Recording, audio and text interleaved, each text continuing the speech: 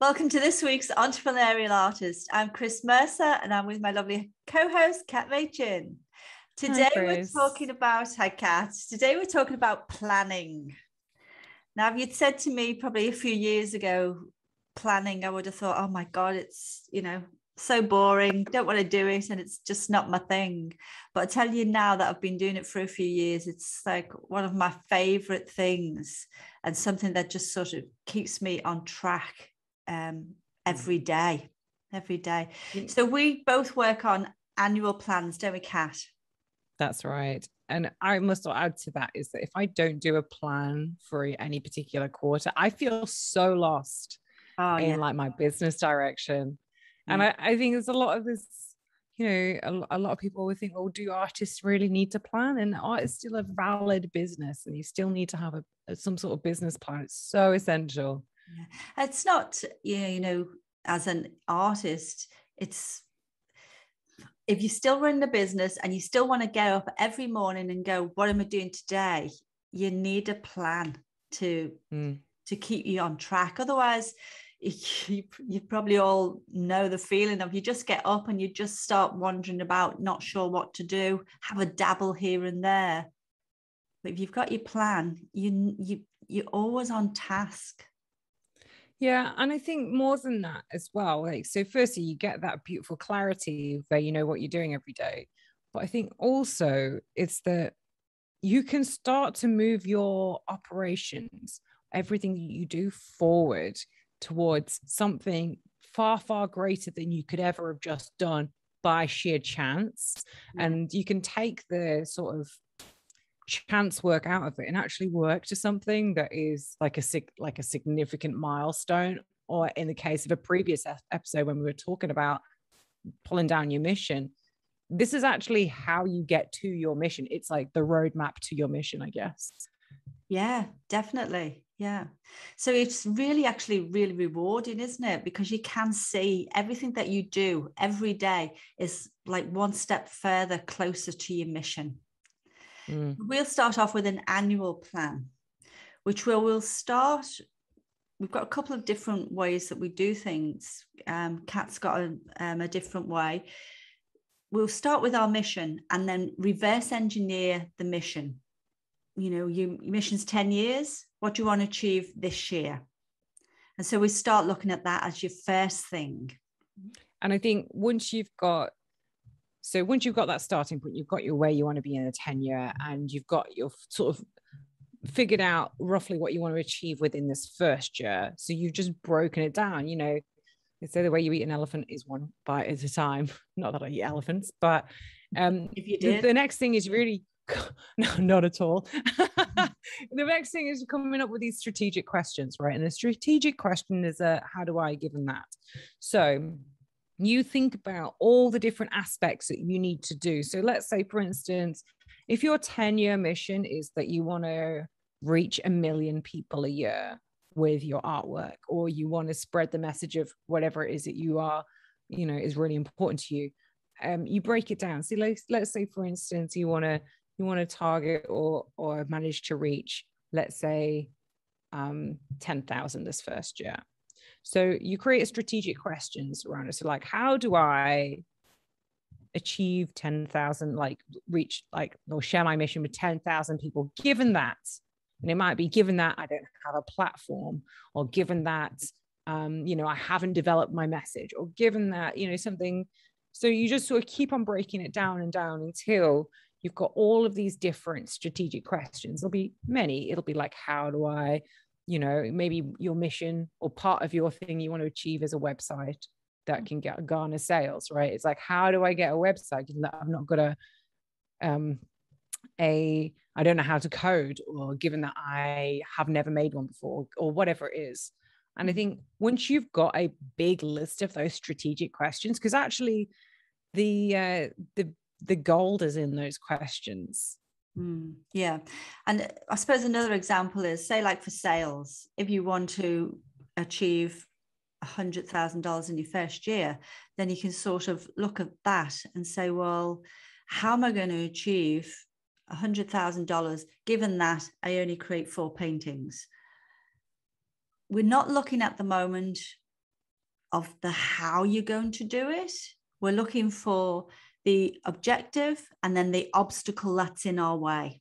Because the how we do it, we can figure out later on. There's always the how bit is actually completely easy.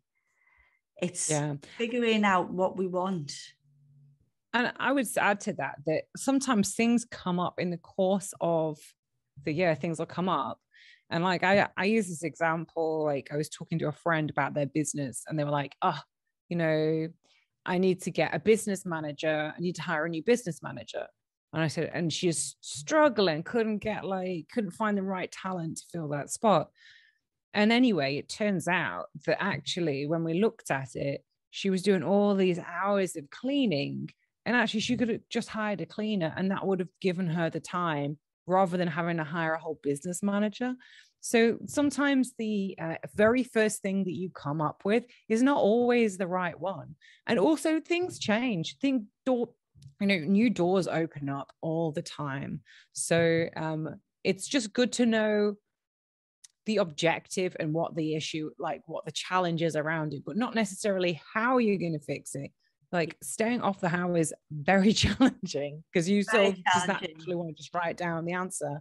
Yeah. But I think that often, and also I like to think of it like this, your subconscious mind is phenomenal. And I think we've all had this scenario where, you know, we've been out and about, we've met someone and you're thinking in the shower, like, oh God, who is it that I met in the party? I can't remember the name. What was it? And then like 4 hours later that day, you sit up and you go, oh, it was, I don't know, it was Emily or it was Stephen or whatever it is. And then you weren't actively thinking that whole time, but your subconscious mind was going over it. And like, once you've written these like strategic questions, what happens is that your brain just keeps on working, and it's important to revisit it daily. Your brain keeps on working on it, and then all of a sudden you just have that, we've all had that flash of inspiration. I could ask this person, or I could do whatever it is to solve your problem. But if you'd have just sat there and can't speak today, if you just don't get English advice from me. If you've just written the answer, what it does is it closes off your subconscious mind. Your subconscious mind can't continue processing it. You've already come out with this solution, so you're going to stop thinking about it. But that might not be the most elegant solution, because sometimes these things take time, even though I think I'm guilty of this, is you want to sort of rush the finish line. And be like, I want to have everything laid out. The answer. You don't use like, oh, I know how to fix that. But staying off the how, you'll probably get like multiple answers to it. Where when you go straight to, oh, I can fix this and that, you don't open yourself up, as you're saying, to lots of different possibilities that might just pop in. They're not like normal things, are they? And there might be an absolute piece of gold that you miss by doing that. So write down your strategic questions, and then from those strategic questions. Before we get into that, Kat, I love the way that you said about the way you did it with the mapping as well, because that will get you to strategic questions. So that's another way to do it before we get into other. Yeah, that's awesome. So I love this video. It's actually one of those videos that changed my life. And it's a TED Talk. If you've not watched any TED Talks, where have you been? And it's by a lady called Patty Dabrowski, Patty, and please don't make me spell Dabrowski because the letter D. Anyway, she does this talk called Draw Your Future, and it is like amazing, like so amazing. And what she does is you basically like draw literally a crappy sketch, which hopefully everyone here can do. It doesn't matter. It could be a stick figure of where you are right now, all the challenges, the obstacles, how you're feeling, what's your surroundings, what are your opportunities or whatever.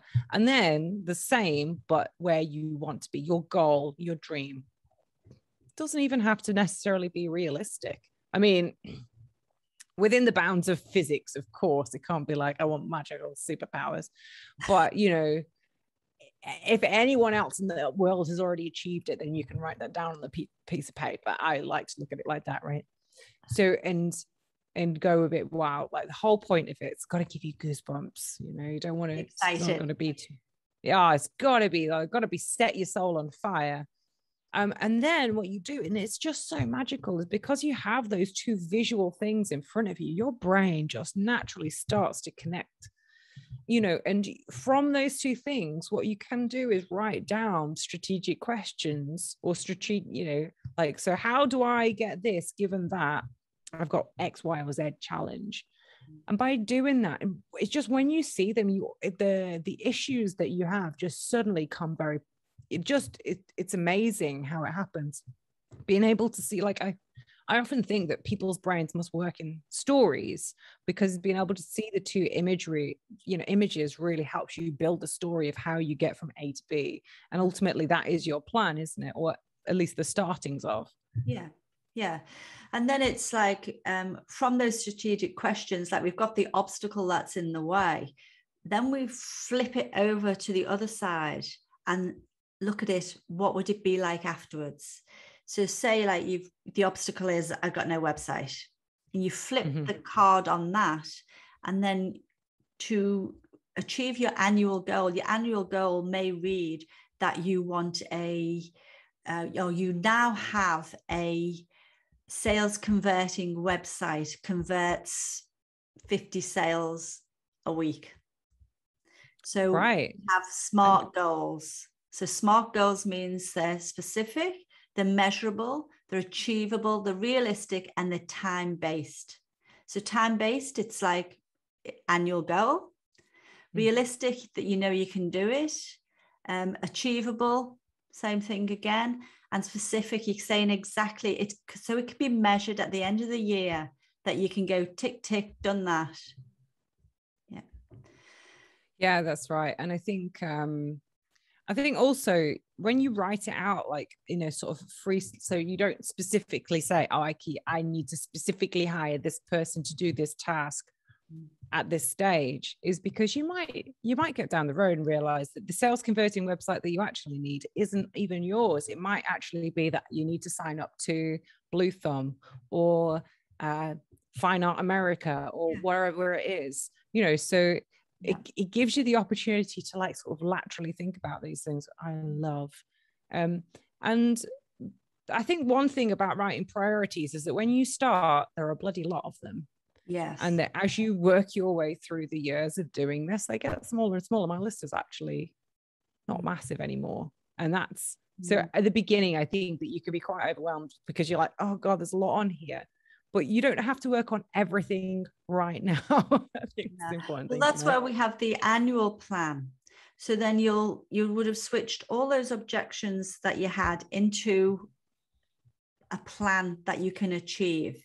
So we're still not looking at how we do it. So say I've given you the website example. Say another example might be, say you want to produce prints, say, and it might be I produce and sell 100 prints a month.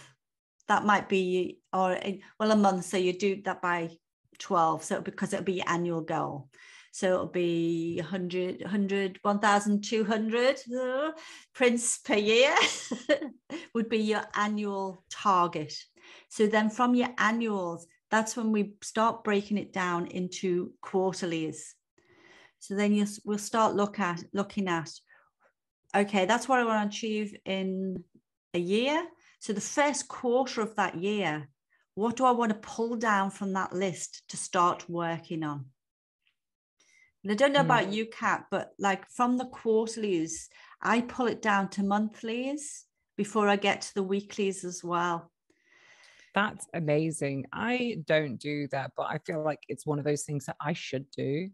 And having those monthlies you know what? It's funny because I've actually written on my planning that I need to have monthly planning sessions, but I haven't done it yet. Yeah, well, I find it too big. I find it too big to go from, a quarterly to go, well, what am I supposed to do today? But when I can see it as a monthly, so when I've broken it down then into, say, like September, I only have to look at what I want to achieve in September every single week, because then we'll break it down into weeklies where we'll have our tops. Do you want to talk on so this? because I don't know if we've said, top is a tactical operating priority. So it's the kind of the same as an annual priority, but the word tactical means that you're working on it right now, because you're going to have priorities that you're not going to work on right now. So the idea of breaking it down, so you've got all of your list of annuals, then you break it down into what am I working on this quarter, they become tops, and then what am I working on this month, there's still like it's one or two of those tops. And like, here's the thing, you're not meant to be working on a million of them at once. Like, and I think that a lot of artists might fall into this trap, and I know I have in the past, I'm like trying to be an overachiever and get 8 or 9 tops in there, and it's just a lot, you know. I think also the thing I want to mention right now is that like, it has to be a balance between working on your business, because these are all things that are like working on your business versus working in your business. So the difference being is, you know, if I'm at my canvas or easel painting, I'm working in my business, I'm operating, or if I'm packing artworks or whatever, it's not necessarily moving, it's like moving the day-to-day ahead, but not moving the general direction of the company ahead. Yeah. But I have to balance that also with working on the business. So, you know, looking at strategies, you know, building marketing things, you know, organizing big projects for the future, doing business deals, all of that kind of stuff is like working on the business. Or even like, you know, it could even be like sorting out your financials and getting your financial accounting systems. All of that is on your business versus like the actual labor that goes into making the actual pieces, which is in your business. So you need a bit of both. I think one of the worst pieces of advice I ever had was someone said, oh, you need to stop working in your business. You need to work on your business, which I think is a good luxury if you're not an artist and you're selling your own paintings, because you actually have to paint. Yeah, that doesn't quite work for us, does it? No, it's a bit of a challenge, you know, but equally the same could be true if all you're doing is what I call treading water. You're not moving your business forward. What percentage do you reckon you work on the business and then in the business? It changes, I think, from week to week, depending on like what is going on. But generally speaking, it's probably about 50-50 for me right now. But it does swing quite wildly. Some days I've had months actually where I've done no painting, no artwork, because all I'm doing is like project focused. And then there's some months where I've done absolutely nothing on the business, but like on the whole, I think it's really turned out to be about 50-50. But I have heard other people say 80-20, like 80 in your business, 20 on your business. Yeah.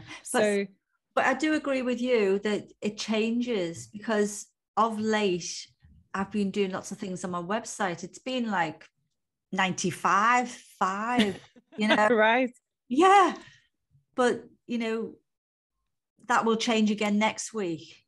But yeah, I think maybe, you know, 50-50 or 80-20, it just seemed to be the thing, doesn't it?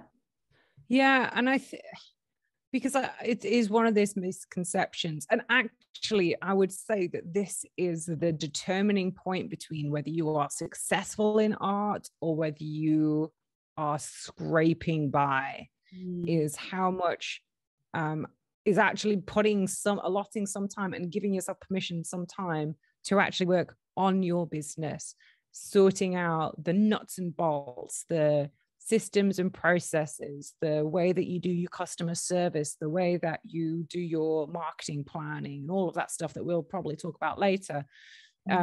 You know, and the way that you build your, you know, all of those things are so essential that if all you do is sit at your easel and paint, then, you know, it's a challenge, because sometimes artwork is just for ourselves. And if that's you, that's fine. But if you really want to make it your living, which I think is the best gift, honestly, because I would rather not have to do a full-time job, because that means I can spend more time painting. And I think if you're watching this, that's probably something that's on your mind. Yeah, I would hope so. Otherwise, right, for sure. So it's worth spending the 80 or the 50% of your time doing the business aspect of your art so that you don't have to necessarily have a full-time job outside of it just to make ends meet, because really you have everything within your power to be super successful, but you got to do the business side of things. That's actually all, and I mean, this is a very cold and impassionate way of saying it, but our businesses are manufacturing jobs. You're a factory producing a product that people want. That's a terrible way to put it. There's a lot more emotion and feeling into it, of course, but ultimately, yeah, for sure. So once you've got your that, we're there, you're saying if you spend all your time painting, I don't know you exist. Yeah, it's so sad, and especially because I think everyone watching this got an important mission, an important purpose. And, we all want to, like, not everyone, but hopefully everyone really wants to help the world with their artwork. But the only way of doing that is getting it out there, So once we've got our tops for the quarter, and then obviously what you do is you break it into your weekly goals. So you got your strategic questions, break that down into a list of priorities, a section of them, they're your tactical priorities, and the ones you're going to work on that month. So that tactical priority might be like build a website. But that's too big to put in a week slot. So we break it down to what you're going to achieve in that week. So that we call that a goal. So when you look at your tops, do you have a particular method of like breaking it down into what you're working on that particular week? Or is it just you go by feel? Just by what's most urgent and what would move me forward the most. Oh, yeah, I just love that. There's that diagram, which is by someone, which I've forgotten their name, but it's like urgent versus important. Yeah. And I love doing that as a way to prioritize what I'm working on. So the way that I define urgent is if I don't do something bad will happen. And the way that I define important is if I do something good will happen. Because, for instance, there are lots of things that are urgent, but not important. It's often because it's like somebody else's. There's still things you've got to work on. Like, for instance, an urgency might be that your child is sick and you need to go and pick them up, but that might not be important for your business per se. So if you don't do that, something bad will happen. Your child is really important. So that's how I would define urgent. Urgent and unimportant things often I would say is like, often it's like tasks placed on us by other people. It might be like, something someone else needs you to do. And then you've got urgent and important. And those ones I'm like, they're red hot, like get them done. If you don't do them, something bad's going to happen. If you do them, something good is going to happen. It's great. Then you've got where most of the planning thing comes in, like with long-term vision, is things that are important but not urgent. And I've always had a challenge. Like, I love a good deadline, but sometimes sometimes I like to wait until the last minute, I'll be honest. It makes you move, doesn't it? It makes you move. It does. It puts a little fire under you. But there's lots of those like things that aren't urgent. But if you do them, life is going to be so much better in the future. Those are the ones that I really try to put into my goals sooner rather than later. And then you've got ones that aren't urgent and aren't important. And often those are things you just get rid of. But these are things that you can see, isn't it? As you're doing the plan, you can, as you've broken it down so much, you can just pick, what's going to make your life easiest to do, to move you forward every week towards that mission. Yeah. So as an example, like your top might be to sell 50 artworks. Your goal might be, all right, well, this week I'm going to sign up to this Blue Thumb website, or I'm going to sign up to a different, like, it's the Saatchi and Saatchi website, or I'm going I need to make a website. So I'm going to look at hiring someone that can do it, for instance. And that might be a goal, which is something that's big enough to take a week, so that you can tick it off. And we usually pick about 5 of those sort of weekly things. And then once you've got those 5, it's then breaking it down into the daily tasks. So what are you doing specifically today? So, you know, in that example, you might be like, okay, well, first things first, today's task is I'm going to research the 3 different online sales platforms to see which one's best for me. And then the second task for that particular day might be, okay, well, I'm going to take some professional photographs of my artwork because that's going to be needed to put my artwork online. And then the third one might be that I'm going to just do the base level of the setup. And then the next day you might finish off the setup, you might import all your artwork. So it's like strategic questions at the top, priorities, you break your priorities down, and these all connect. Like, you shouldn't just put random priorities in there, or random tops, or random goals, or random tasks. You can, of course, do them because this should only be 50 or even 20% of your operations.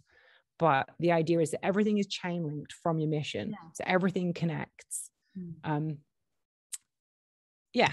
So it's it's pulled down, isn't it? So, you know, by the end of the year, you've ticked off all your annuals because you've been pulling them down the chain, as you said. So you're actioning them all the time. If you start to feel overwhelmed with things, that's because you're maybe not chunking them down enough. You're trying to do too much, and you just need to break it down a little bit more so it's more manageable. But then you still know you're moving forward. One of the things I do, so occasionally I get tasks stuck, and I was talking to Chris earlier about this, which is like, you know, you've got something and it's important, and you know, you got to do it, but you just struggle to bring yourself to do it. Like, I have had some of those things. There's loads of different solutions. Like, one of the things I really recommend is what's called a body double, which is someone who will just sit with you while you do it. It doesn't have to be like doing it. They're just, you know, someone to be there that helps you keep focused. But the other thing that I really like is breaking those tasks down to steps. If it's so overwhelming that I'm just can't bring myself to actually get that task done, is that I break it into steps, and I might just do 1 or 2 of those steps. And often I pick up a momentum so I get the actual task done in the end. Yeah. So how frequently is planning done? Well, we do it annually. We revisit it every quarter. So you've got 1 annual and you've got 3 quarters, because one of those quarters is an annual. And then you can revisit monthly and check where you're up to. That's not something I do, but that's something that you can do if you want to.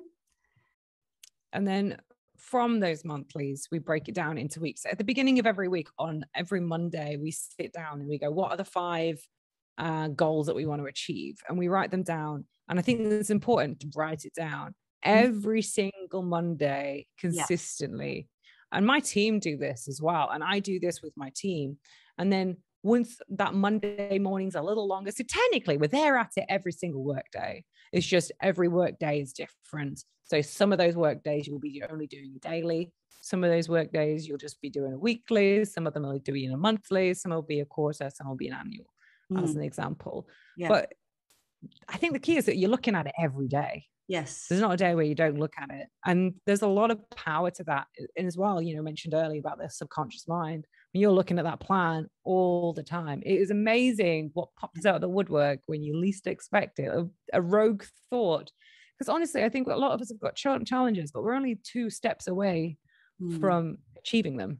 It's just realizing what course of action to take. Yeah.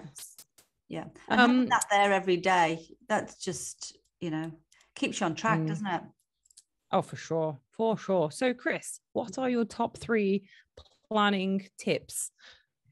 First one would be revisit your mission and to see where to start, because that's your starting point, and then reverse engineer it. So you'll know your first year what you want to achieve, and then that will kick you off on your plan. And, you know, it's fun. Planning's fun. It's, you know, this is planning your future in advance. So don't take it all seriously and get worked up about it. I suppose that's my second one. Don't get bogged down and don't get overwhelmed with it, really, because if you didn't have one before, now you're making something up that you can move you forward and create the life of your dreams. So it's a fun activity. Don't get overwhelmed. Don't take it too seriously. And my third one has been look at it every day. Because we break it down into our goals for the whole week, we've got that. I stick it on my computer and I look at it every day. And if there's any point where I go, I don't know where I'm up to, I've got off track, I just pop that up on my screen and think, oh yeah, okay, this is okay. I've done that. I'm on to this one now. So it's not a planning process that you just stick up on the shelf and you don't bother, you're wasting your time doing it. This is an active live planning process that you look at every single day to move you forward to where you want to go. How about you, Cass? I love that. So it's so funny because we write our top 3 totally independently. My number 1 is start from your 10-year mission. Must be right. Obviously, I mentioned it before, but it doesn't necessarily, it should be something that gives you goosebumps and makes you feel like, whoa. And you know what? Your mission should scare you just a little bit. And I think that's important. The second thing, I want to redo my first one because you've already done that. So one of the things I would suggest is, look, it's a daily occurrence and it makes a lot of difference to be able to do this with another person. So if you have another artist or another friend that's running a business that wants to do this, there is a lot of power in having an accountability buddy, or even better too, because obviously if there's just you and one other, if someone's sick, it can't happen. But if you and 2 other people want to do this together and just meet up every day, it should only take 15 minutes. A quick hello. This is what I've done. This is what I'm doing today. That's it. Doesn't have to be long-winded or stories, but it's being in a meeting, like a routine, talking about it every day, at the beginning, preferably. The second thing is make sure you write it down and look at it daily.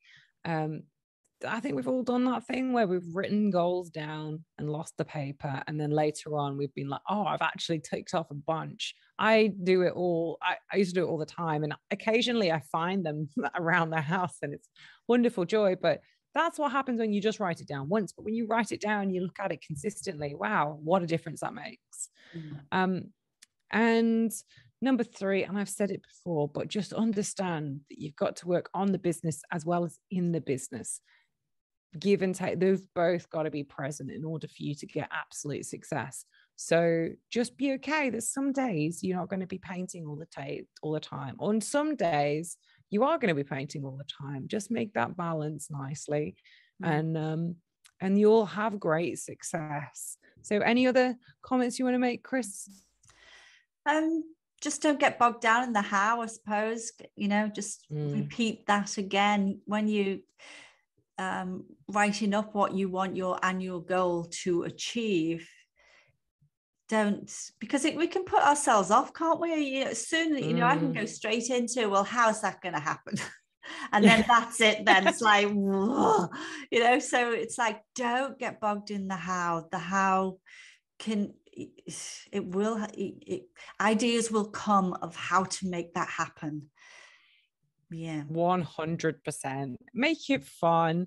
Yeah. And, life is very serious anyway. So, yeah. Well, thanks for that, Chris. Well, if you are listening, what is your 10-year mission? We'd love to know. And how are you going to break that down? Have you got any priorities? Let us know in the comments. If you have any suggestions for future episodes, make sure you let us know. Don't forget us. Don't forget to follow us.